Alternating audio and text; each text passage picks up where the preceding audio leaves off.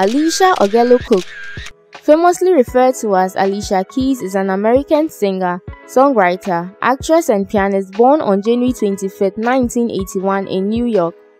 Raised single-handedly by her mother in Hell's Kitchen, Manhattan, Alicia had a very rough adolescence as she was regularly exposed to street violence, drugs, prostitution and constant exposure to sexual propositions in an area plagued by crime and instability.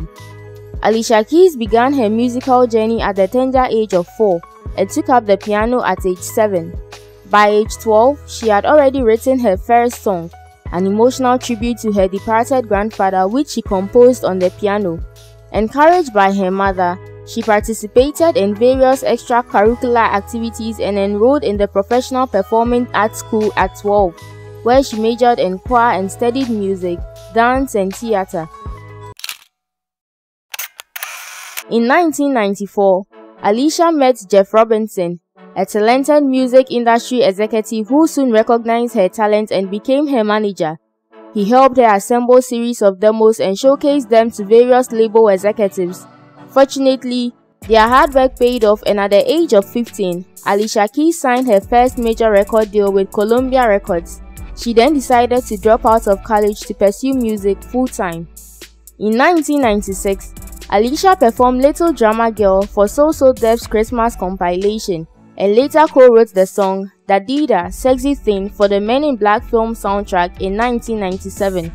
Columbia Records then assigned a team of songwriters and producers to collaborate with Alicia on her music.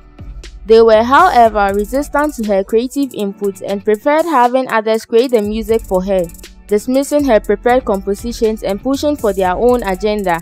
After several disputes, Alicia Keys decided to leave Columbia Records. Leaving Columbia Records was not easy for Alicia, as they threatened to retain all her music. However, with help from Clive Davis, the then president of Arista Records, they negotiated her release from the contract, allowing Keys to take her music with her. Davis was impressed by her songs and signed her to the label in 1998. There, she was given the creative freedom and control she wanted. Alicia Keys has revealed that she almost chose Alicia Wilde as her stage name, but was discouraged by her mother, who felt that the name made her look like a stripper. Alicia Keys revealed that her stage name, Keys, came from a dream. The name resonated with her because of its connection to playing the piano, the idea of opening doors, and the desire to make a meaningful impact in her career. In 2000, Davis left Arista Records after his contract expired and formed his own label, J Records, signing Keys immediately to the label. Alicia Keys then released her debut single, Fallen, on April 10, 2001. It attained commercial success as it soared to #1 on the US Billboard Hot 100, becoming her first hit song. On June 5th, she also released her debut album, Songs in A Minor. Originally titled Soul Stories in A Minor, the title of the album was changed over concerns that it would limit exposure to only black radio stations.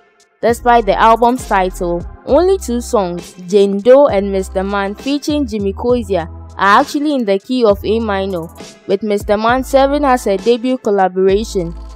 Songs in A minor debuted atop the Billboard 200 charts, selling 236,000 copies in its first week and 12 million copies internationally.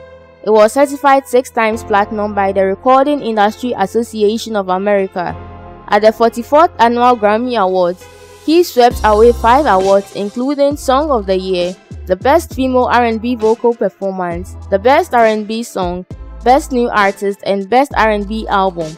In doing so, she became the second female solo artist to win 5 Grammys in one night, following in the footsteps of Lauryn Hill. Thanks for watching this video till the end. Do you want to know how your favorite celebrity got their big break? Drop their names in the comment section, and we'll create videos about them. Don't forget to like, share and subscribe to the channel, and hit on the notification bell for more videos. Manabo, see you next time.